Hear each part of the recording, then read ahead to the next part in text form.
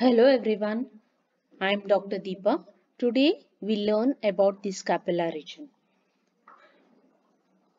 The scapular region mainly includes the muscles attached to the scapula and the nerves and vessels related to it. The scapular region mainly includes the following set of muscles, that is the deltoid, supraspinatus, infraspinatus, teres major, teres minor and subscapularis.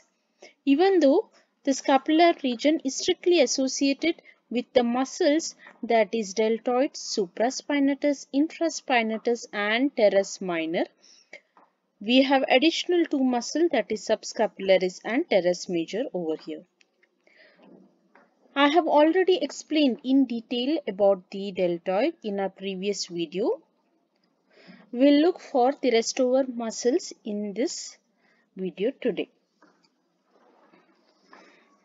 As we all know, the very first muscle of the scapular region, the deltoid, which mainly is responsible for the round counter of the shoulder. Beneath the deltoid hidden is the rest of the muscles.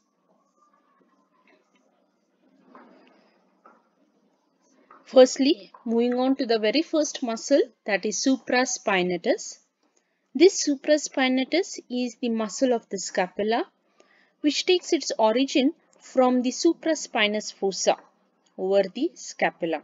Above the spine of the scapula over here, we can see the origin of this muscle is from the medial two-thirds of the supraspinous fossa, as well as few fibers also take its origin from the fascia covering the muscle. This muscle, once it is arising from the suprascapular fossa, runs laterally to reach the humerus, the upper end of the humerus, that is over the greater tubercle. So the insertion of the supraspinatus is over the upper impression of the greater tubercle of the humerus. Now the second muscle, that is infraspinatus over here. As the name itself says, infra, that is below, spinatus, spine, beneath the spine or below the spine. This infraspinatus muscle takes its origin from the medial two-thirds of the infraspinous fossa along with the deep fascia covering it. The muscle is seen ascending upwards and laterally to reach the greater tubercle. The muscle gets inserted over the middle impression of the greater tubercle of the humerus. So this is about the two muscles, that is supraspinatus and infraspinatus. Next, we'll look for the muscle, that is subscapularis. The subscapularis is the muscle of the scapula, which is taking origin from the subscapular fossa, which is present over the costal surface of the scapula. The medial two-thirds of the subscapular fossa give origin to the muscle, that is subscapularis. The muscle is seen running upwards and laterally to reach the lesser tubercle of the humerus. Yes, the insertion of this muscle, subscapularis, is over the lesser tubercle of the humerus. So this is about the attachment of the muscle subscapularis. So this is a very beautiful picture, very easy to understand.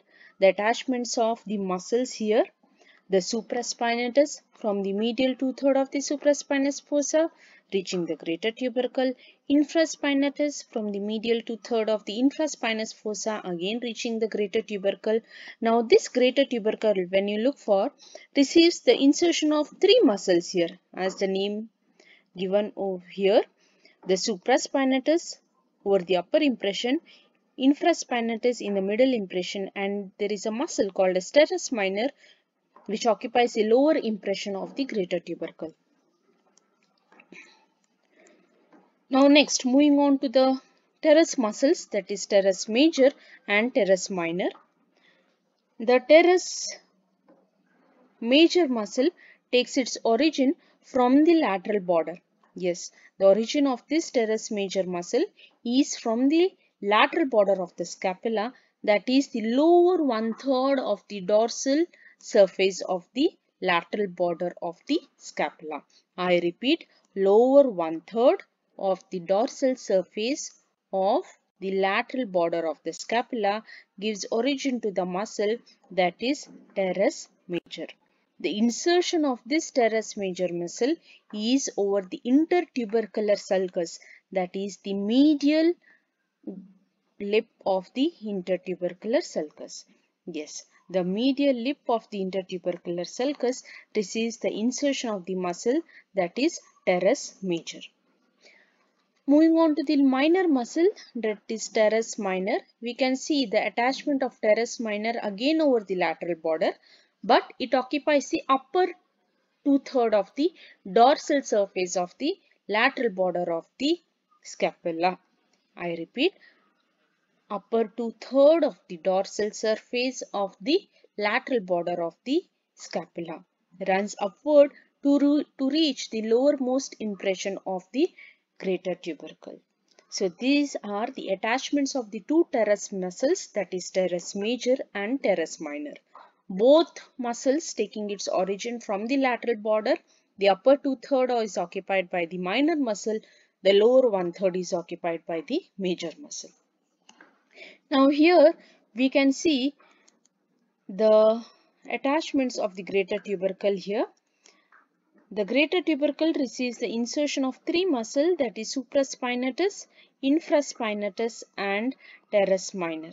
SIT. This is how we can remember it in an easier way. So S stands for supra, I stands for infraspinatus and T stands for the minor, that is teres minor muscle. So this is about the muscles.